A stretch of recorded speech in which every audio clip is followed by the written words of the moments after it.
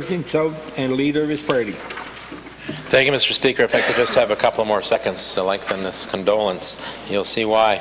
Mr. Speaker, I stand in the House today to offer my condolences to the family and friends of Mary Catherine Shepard of Fredericton. Mary passed away on March the 10th at Hospice House in Fredericton, just 2 weeks shy of her 108th birthday. Mary was born on March 24th, 1911 in Cape Breton, where she lived until she turned 99, at which point she moved at that young age to Fredericton to live with her daughter.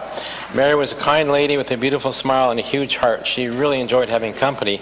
Many family and friends spent time sitting around her kitchen table talking and laughing. The kettle was always on, and everyone knew she would have something special to go with that cup of tea. Mary is survived by her daughter, Arlene Ashford, grandchildren Fern Ashford, Nancy Dion, Len Shepard, Raymond Shepard, Roger Shepard, Robert Shepard, Corinne McGilvery, and David McGilvery, and Dola McNeil. She also has 17 great-grandchildren and 9 great-great-grandchildren. I invite all members of the House to join me in expressing condolences to the family and friends of quite a lady, Mary Catherine Shepard.